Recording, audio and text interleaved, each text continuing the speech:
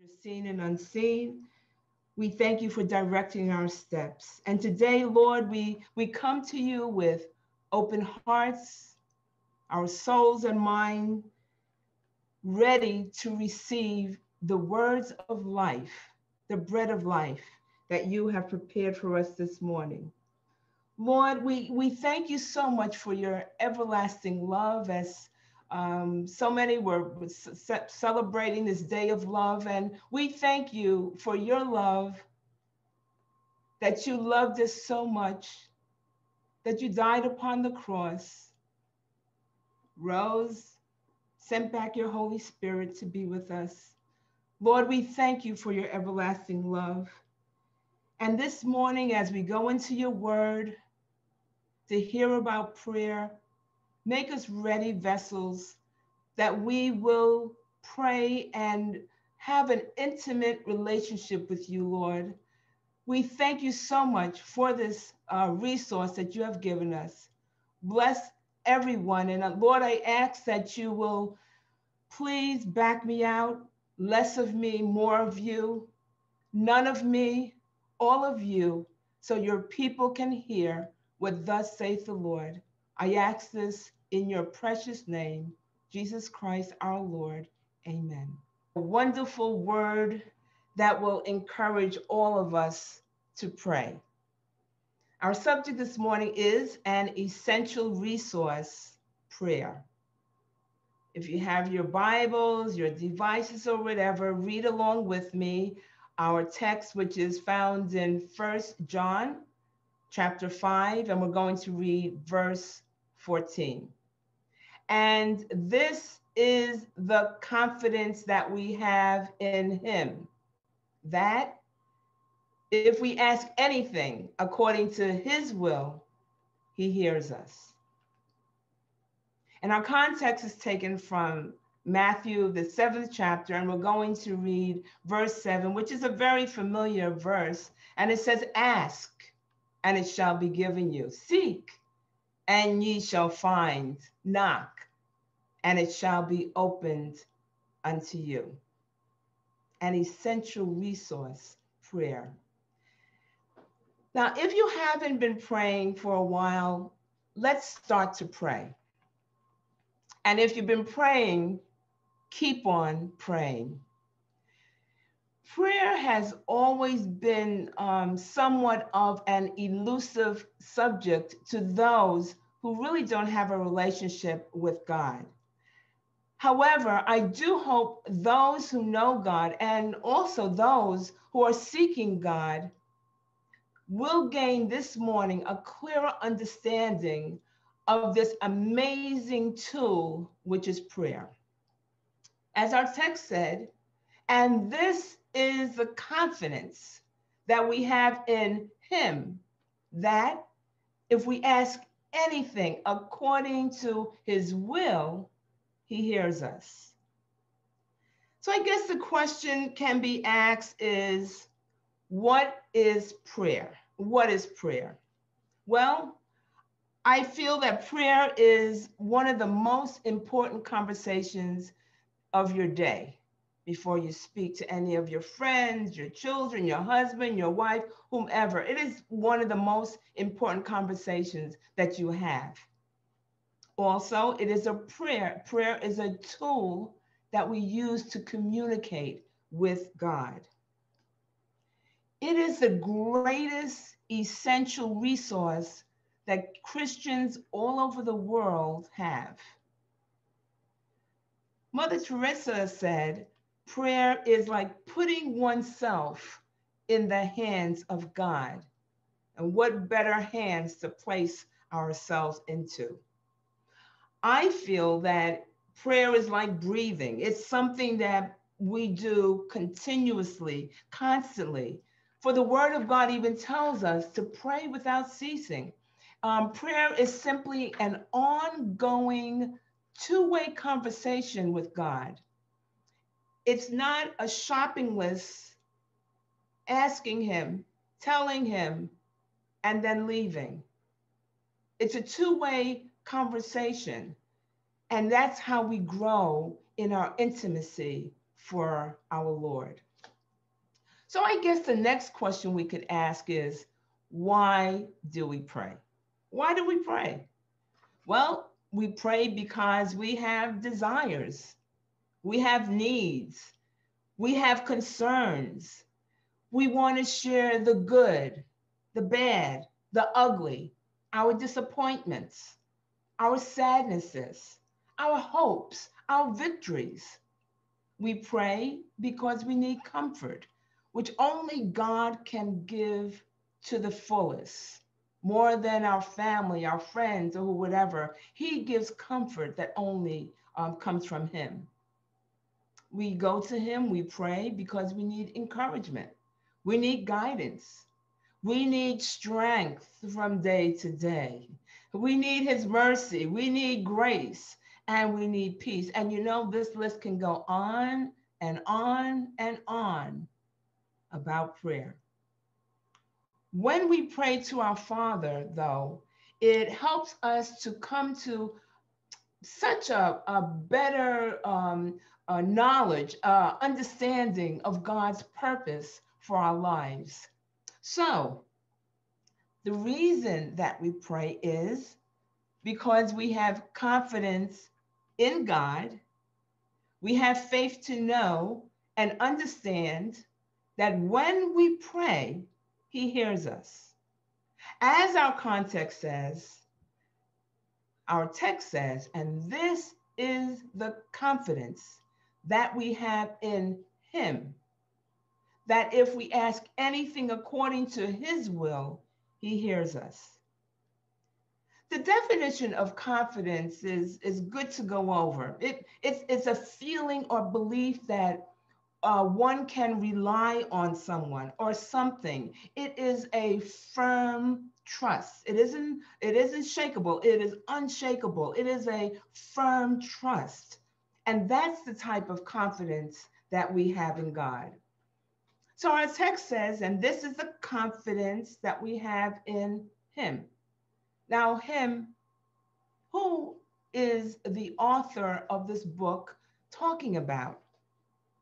He's referring to Him as God, the Creator, the all-powerful Savior, our Almighty Counselor, the all-knowing one, the all-wise, mighty God, the everlasting Father.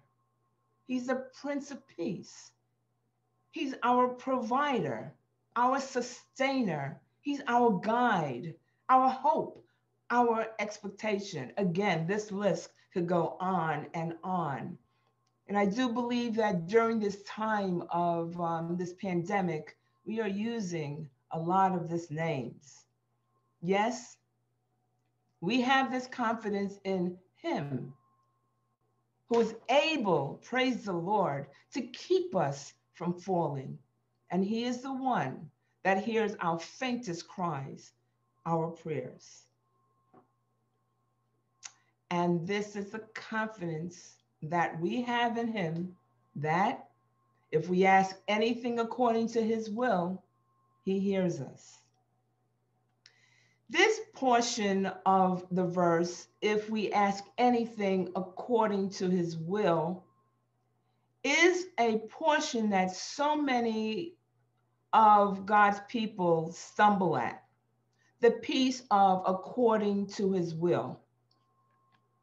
But this morning, if you have confidence in Christ, know and understand the promises of God in the Word, knowing the Word of God, we know that He has our best interests at heart. As it says in Jeremiah 29, He says, "For I know the thoughts that I have of you. I think towards you, saith the Lord, thoughts of peace, not of evil, to give to you an expected end."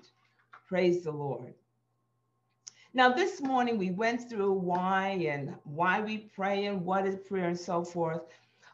I'm very visual, and I wanted to make it clearer to all of us how our text and our context would look like in our everyday life, in our practical life. What does it look like for someone with confidence in the Lord who prayed about something that they were so concerned about? Someone who had a health concern and prayed about it. Someone who waited in faith and trusted God for a very, very, very long time because they knew God would answer their prayer. And then someone who was praying, and an answer to prayer was a Mother's Day miracle. So this morning, we're going to have three examples of saints, people who had a concern, and they're going to share with us how their confidence in God, their prayers were answered. And first, we're going to go with our brother Stephen, someone who had a health concern, prayed about, and we will see the results of that. Brother Stephen? Praise the Lord. To God be the glory. Back in February of last year, I was encouraged by my primary doctor to go and to see a urologist because my PSA score was beginning to climb. And this is after 20 years prior, I had had my prostate removed because of cancer. And I went to the urologist and I was told, yes, there is a concern. I next was sent on to an oncologist. And they said, well, let's take a PET scan and see where this cancer is in your body. And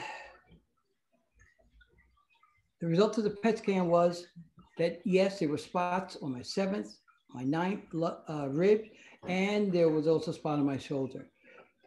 With this information, my wife and I, thank God for her, we began to pray and just put this before the Lord, saying, Lord, have your way. Whatever the results is, you're a God that has never failed us. And we prayed and we sought out the prayer of the prayer warriors that Sister Sarah leads, and she asked them to join us in prayer. The results was that, yes, it was not yet another cancer, and there was multimyeloma, which is a cancer of the marrow. So now there's prostate cancer and also multimyeloma that we were dealing with. But we continue to seek the Lord's face, and God in mercy impressed upon me to go and get a second opinion, which I reached out to Memorial Sloan Kettering, and they scheduled me and looked at the information that was sent over from White Plains Hospital. And they said, well, let's take another PET scan to see what things look like. But this time we're going to add contrast, so to highlight these areas that they're saying, the areas that they're seeing these dark spots on my ribs and my shoulder. Well, they did the PET scan. My darling wife and I, we sat with the oncologist to hear the results and next steps. He came in looking a little perplexed. We didn't know what it was all about, but he sat down and he said, I have an interesting report. He says, your PET scan came back that everything is normal. There is no multimyeloma and you're cleared. We began to praise God, and I said, we believe in prayer, we believe in miracles, we believe in God. And we left there praising God, and today, after receiving treatment for the prostate cancer, God in his mercy has me once again cancer-free. Glory be to God. Amen. Praise Amen. the Lord. Praise the Lord. Praise the Lord. Praise the Lord. Thank you, Brother Stephen, for sharing your confidence in God. And as a result, we have your story, your testimony today. Now we have something else. We have something else. We have another story, testimony of someone who waited in faith and trust for a very, very long time. And we're going to have the daughter of one of the congregants to share that story. And Sister Esther will be sharing that story this morning. I want to begin my testimony with a portion of St. Luke 18:1, which reads, "Men ought always to pray and not faint." When asked to share my mom's testimony, her pictures are on the screen, about how she prayed for Dad for 40 years, wow, I am reminded of how powerful prayer is and how God answers prayer in a big way. Amen. I am a witness that prayer works. Amen. My dad grew up in a Christian home. His father was a Southern Baptist minister. When Dad became older, he felt that serving God was not for him. So he left the church to experience the world. The last sermon that my dad heard his father preach before leaving church was, "These dry bones shall live." Sometime later, he married Mom and they had a family. Dad never attended church with us. Mom prayed for Dad, even when there seemed to be no light at the end of the tunnel. Dad refused to go to church. He wanted nothing to do with God, prayer, or church. Mom continued to pray for him. She did not allow discouragement to set her back. She believed in prayer. Instead of trying to handle matters alone, she turned the situation over to God.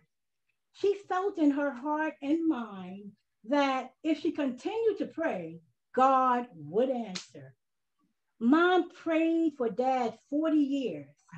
10 years passed, 20 years, 30 years without any change. She never gave up. She mixed her prayer with faith. Mom continued to pray, and God continued to work on Dad's heart. Being the omniscient, all-knowing God he is, God was setting the stage for a miracle. Amen. After praying 40 years, Dad came back to church. The first sermon Dad heard when he came to Youth Mission of Life was the last sermon he listened to his father preach when he left many years ago. "These dry bones shall live." Wow. God brought those words to life. As Dad sat in service that Sunday morning, he received Christ as his personal Savior and was filled with the Holy Spirit that day. I would like to end by saying, at 93 years old, Mom is still fervent in prayer. Amen. Prayer is something that does not grow old. Prayer is powerful. Today, I want to encourage you. If you are praying for someone, a spouse, a child, a friend, a coworker, don't give up. Keep on praying. Mix your prayer with faith. God may not come when you want, but our God will answer right on time. Oh, thank you, Sister Esther, for that wonderful, wonderful, wonderful testimony of God answering prayer.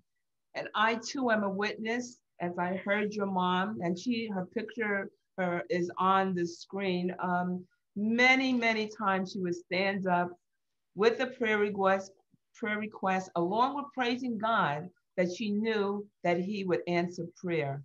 And oh my, 40 years later, I am a witness to your dad receiving the Lord. Thank you so much. Oh yes, we have this confidence.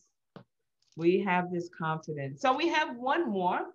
We have another wonderful story and testimony of a Mother's Day miracle. Sister Michelle Sala. Praise the Lord. When I pray, I think about the scripture from Jeremiah 33 that says, "Call unto me, and I will answer thee, and show thee great and mighty things that thou knowest not." So I learned to call unto God. I learned to pray, and he has shown me resolutions of impossible situations, of things that we know not.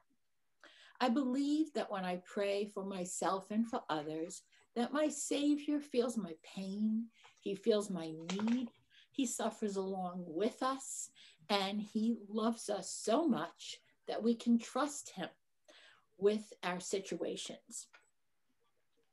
And he'll answer us in his time according to his will. So for me, the key to prayer is trusting God. And I have seen miracles happen. I pray, I have seen God move. My testimony of answered prayer today is just one of many, many accounts of how God has heard and answered. In 2018, a young man that plays baseball on my grandson's baseball team had a very, very severe accident with his ATV. Crashed into a wall. He had a traumatic brain injury, and the doctors held out little hope of him living, let alone recovering from this traumatic brain injury. He was in a coma, and that looked like it was going to be the end of it. The Lord laid on my heart in such an incredible way to pray. I honestly couldn't pick this boy out of a lineup if I saw him. But the Lord just laid on my heart, pray for this young man, pray for him. I was compelled to pray day and night for this team. After about a week of continuous prayer, the Holy Spirit laid on my heart to go to the hospital. Now, once again, I didn't know the young man personally. I certainly couldn't go to the ICU, which is only for family members. I couldn't understand why the Lord was sending me to the hospital. I was praying without ceasing at home for this young man. But I learned that God doesn't speak to be heard. He speaks to be obeyed. So when the Holy Spirit laid on my heart to go to the hospital, it was a Friday afternoon. I asked my husband, it was his birthday that day. I said, John, I know it's your birthday, it's your special day, but please drive me to Westchester County Medical Center. He said, why are we going there? I said, I don't know. We're going there to pray. So he put me in the car. We went, go to the parking lot. So my husband said, are you just going to sit here and pray? I said, no, I'm not praying in here. I'm getting out. I'm going in the building. Walk in the building. I had no idea what I was doing there. I walk in. I said, Lord, am I supposed to pray in the lobby? No. I said, all right, Lord, am I supposed to pray in the chapel? No. Well, where am I going, Lord? Where am I praying here? All of a sudden, the Lord led me to the elevator. I get on the elevator. I go up. I get off at the ICU floor. I start walking over to the doors. I have no idea. I'm not even allowed to go in there. I have no idea what I'm doing at the doors. The Lord stops me. I lay my hand on the doors of the ICU, and the Lord had me to pray right there. And I prayed. And after a time, the Holy Spirit let me know that my prayer had been heard. I had been there. I had obeyed. I had gone. I had prayed. I turned around, got on the elevator, went down, went home. Continued over the weekend to pray. On Sunday, saints of God, we heard that the young man came out of the coma. He woke up. He woke up to the doctor saying, there is no residual problem. There is no brain injury. There is no brain damage. The young man was completely perfect as he had been before the accident. I am a witness to the power of prayer. This was a Mother's Day miracle that happened for this family through prayer. God will use anyone. The effective, fervent prayers of the righteous availeth much. So from that day to this, I have continued. The Lord had told me, your prayer for this room in the hospital does not stop. Every single day from 2018 to today, every night, there is a room in Westchester County Medical Center, and I pray for the person in that room. As scripture tells us, God is a very present help in time of trouble. So I know in that room there is much trouble, and I pray for whoever is in that bed. And I just wonder how many have been healed, how many have gotten peace. I also wonder how much of the staff has realized that in that room, there is healing and there is something of God. So I'm a witness to the validity of the power of prayer. And I hope you will be too. Pray without ceasing. God bless you and keep praying. Amen. Thank you, thank you, thank you, thank you, Sister Michelle, for that powerful story, testimony of what you witnessed in having confidence in God. And I thank all three of you for coming and sharing your story. This is the confidence that we have in God. It allows us to trust God when the answer is yes, when the answer is no, when the answer is wait or not now.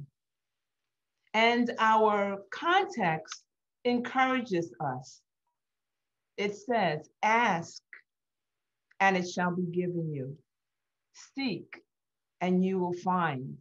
Knock and it shall be opened unto you. What is your ask? As we heard the three, one was asking for healing. Another was asking for someone to come to the Lord. Another one was asking for a miracle. This morning, I'm asking you, what is your ask? What do you need from your Heavenly Father? What are you in need of? Do you need hope in these challenging times? Do you need love? You need strength? Do you need peace? And those are the things that we ask our Father for. And you know what you're asking for. How then do we actually look for it? And that's where the seeking comes in. As you heard all three of them, all three of our sisters and brother, it brings us to the Word of God. And because we're going to have another part of this message over the next 7 days, I would like to challenge everyone under the sound of my voice to dive deeper, go deeper into what prayer looks like by having a conversation with the Lord. Ask him what you need. Seek his answer in prayer, but certainly in the Word of God, because he wants us to do that. Jeremiah 29:12-13. You could jot that verse down. It says, then you will call upon me meaning God, him, and you shall go and pray unto me. And I will hearken unto you. I will listen unto you. And you shall search me, seek me with all your heart. And then there's Deuteronomy 4:29. Deuteronomy 4:29, it said, but from there you will seek the Lord your God, and you will find him if you search for him with all of your heart and all of your soul. And it tells us in Proverbs 8:17, I love those who love me, and those who diligently seek me will find me. So the Word encourages us not to be anxious. Be careful for nothing, but in everything, by prayer and supplication with thanksgiving, to make your requests known unto God. And the peace that passes all of our understanding will keep our minds and our hearts through Christ Jesus. So, if God spares our lives, we will be continuing on this wonderful subject of an essential resource, prayer. Remember 1 John 5:14, and this is the confidence that we have in him. that if we ask anything according to his will, he hears us. And Matthew 7:7, ask and it shall be given you. Seek and you will find. Knock and it will be opened unto you. May God bless all of you. And I look forward to joining you in this challenge of this coming week. And if God spares our lives next week, we will continue on this subject of prayer, an essential resource, prayer. God bless all of you.